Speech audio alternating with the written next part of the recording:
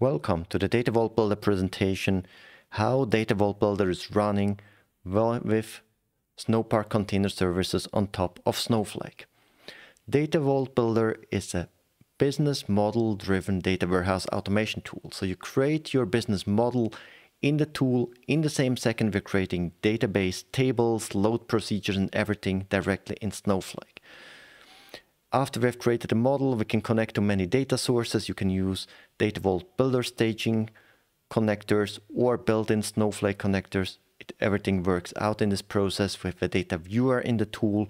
You can then connect the data to your data model. We will create all the historization procedures, bitemporal data loads, whatever you need. And at the end, we can create here interfaces. And it doesn't matter if this should be dimensional, third normal form, flat tables, or data products. If you're in the data mesh realm, everything is created automatically based on your visual selection. At the end, you can add as well business rules, and there are much more things to the process, but that's not the main point today. The main thing is that we want to show you how to run all of this within a few minutes on Snowpark Container Services. So the tool is covering everything from infrastructure development to operations, and it contains modules to model within the tool, generate the code, deploy it between different environments, test your code, all the APIs for CI/CD, and a scheduler and a master job creator and everything. But we will look today mainly on this infrastructure part, because everything else is for all the Datavault Builder versions the same. So documentation will be created automatically, data lineage, we will see that in a minute, but we will concentrate now on how to set up your infrastructure. And the main thing is that we want to create a really agile workflow for developing your analytics in an agile fashion. So what we need is something called distributed development. And this is what is really cool, that Snowflake supports that you can create really your database sandboxes within a few minutes by cloning databases. We add now as well that the whole deployment on top of it is really agile. So you can work on different branches in different sandboxes. You can merge your development in your Git server together and deploy it to the production. But to do that, we need to have here these feature sandboxes and how to set them up in a very simple way. And the main thing we do is that we have a stateless service running as containers and communicating with the database. And these containers are connecting to the data sources, loading data, orchestrating stuff on top of Snowflake, and talking to third-party integrations. Now, on top of it, if we run it on Snowpark Container Services, Snowflake will add us a security proxy, so it will add TLS encryption and deliver then the web front end of the Datavault Builder to your browser. Don't worry, all of that you don't need to understand, because when we look on what we really need to do, it is very simple for you. So we have two tasks to do. One is usually done by more IT infrastructure role, but could be done as well by the data team if you have some more tech-savvy people in the team. One is to create a template database that has all the necessary structures that we will need to run the application. We deliver Python scripts to install them. You need to do this once. Then you upload our application into your Snowflake private network. You upload the software in one of your databases into a stage. Then you create a so-called access integration, that's network settings, and you start a compute pool. And compute pool is in fact a Kubernetes cluster that Snowflake is running for you. You just define on what is the sizing of it, and it will start with a simple SQL command. So if this is set up, and we will see later parts of it can be automated, then everything is in the control of the data team. And what they need to do is they need to do a zero-copy clone of the template database to create their sandbox, or you even create a clone of your production database if you want to continue developing something on top of what is already in production, but you clone the database. The next thing is you start the service. And if you do that, you have the application ready. And I will show you this mainly second part, because how to clone a database with zero copy cloning, you've probably done enough times. So let's concentrate on the second thing, and let's see how long does it take to start a sandbox using Snowpark Container Services and Datavault Builder. So let's start our service, and we see here the database was cloned. I'm not showing this part in this video. The second thing is we need to set some settings. For this we provide a function which will write down like who will be admin of this sandbox, which kind of warehouse shall it use, and what is my Git repository. Next thing is I just check that somebody set up here a compute pool for me. It's running, it has the size that I want to do, so I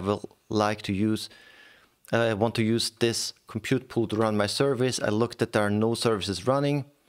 So let's start our service. And this service is using the configuration file which was created by this function, so I don't need to configure anything more. It will use some network settings that are prepared by my admins. And now we can look if this worked. And we see here that the service was prepared, but it's still starting up. So we could look here into the log files, and we see here what the different log messages is, what the different containers do, and they will now start up the application. This will take about 1 to 2 minutes to start up completely. And in the meantime, we can have a look here at the endpoints. And now Snowflake is commissioning for us, provisioning a internet-ready access point that we can access to log in. It's as well providing here a proxy server that will do all the authentication stuff, so we will have single sign-on.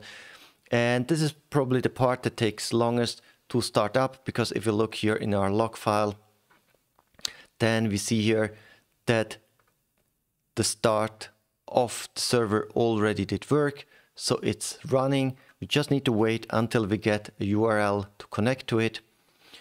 In the meantime, we can go back to the slide for 1 minute. And what is the relevant part here is, yes, you have a part here that is done by your maybe infrastructure team, prepared stuff, uploaded stuff. Maybe they do virus scanning on the software. That's perfectly fine.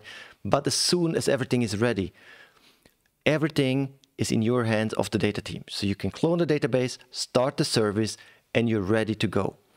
So let's return here to the browser.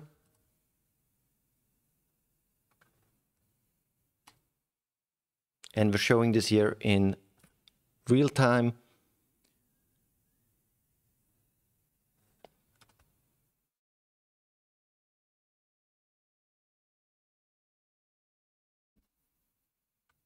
And here it is.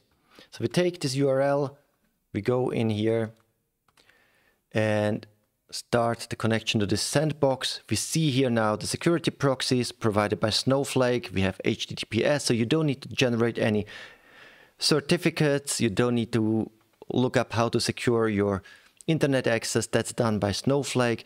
They pass the single sign-on to our application, and without configuring anything like passwords or users in the application, I'm already logged in. And this is an empty sandbox, and that's not really fun. We want to see that some stuff is working here, so let's do that. And let's compare our local sandbox running on Snowflake against our Git repository.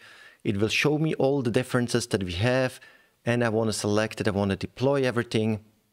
And now it will install my data model, which is in the Git server directly onto my local sandbox. And we see that the objects are appearing here. So if we go back as well to the database, and I would switch here to a role called Datavault Builder, we will see the tables directly being created in the database we're using.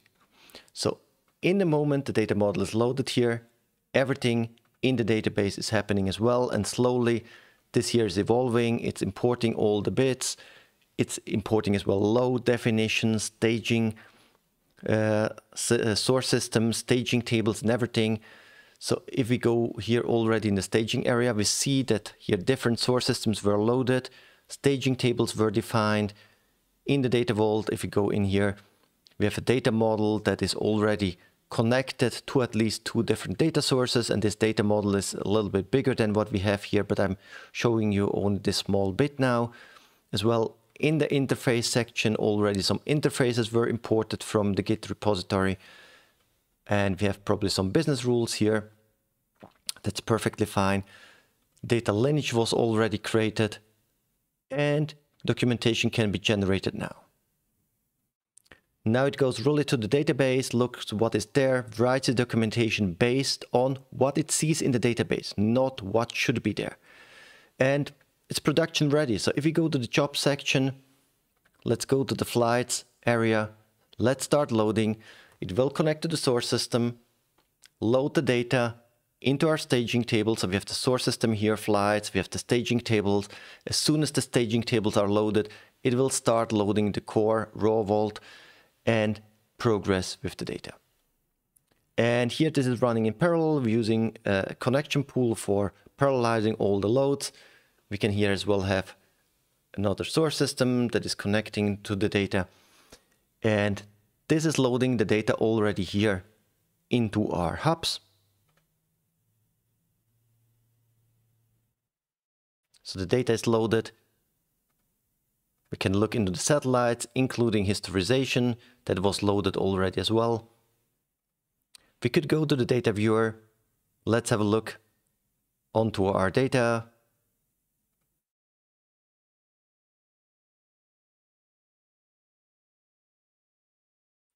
This is one that I didn't load it, so you see it's a real world scenario, but we can go here, look at the carrier, look at the value distribution. That's everything working just after this short setup time. And this means that we can go as well now to our dimension model and check which kind of data output is prepared here. And we could go change the business rules, and we can go and publish now our first interface on our sandbox. Now, this is the point where now on my sandbox, we have loaded everything.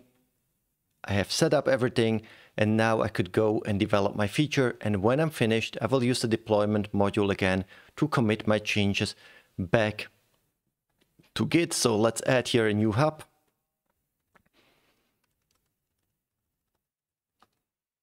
And we'll use here some snowparks, why ever, but this new element is now created in my model. Let's say this was my feature that I wanted to develop. I compare now my local environment against my Git. And as I started from this Git branch, it will show me exactly what I have done, what are the changes that I implemented here. So I did a change here to a business rule as I published it. And I have created here a new element. I decided I want to bring both of these elements. No, I don't want to bring this in, to my Git.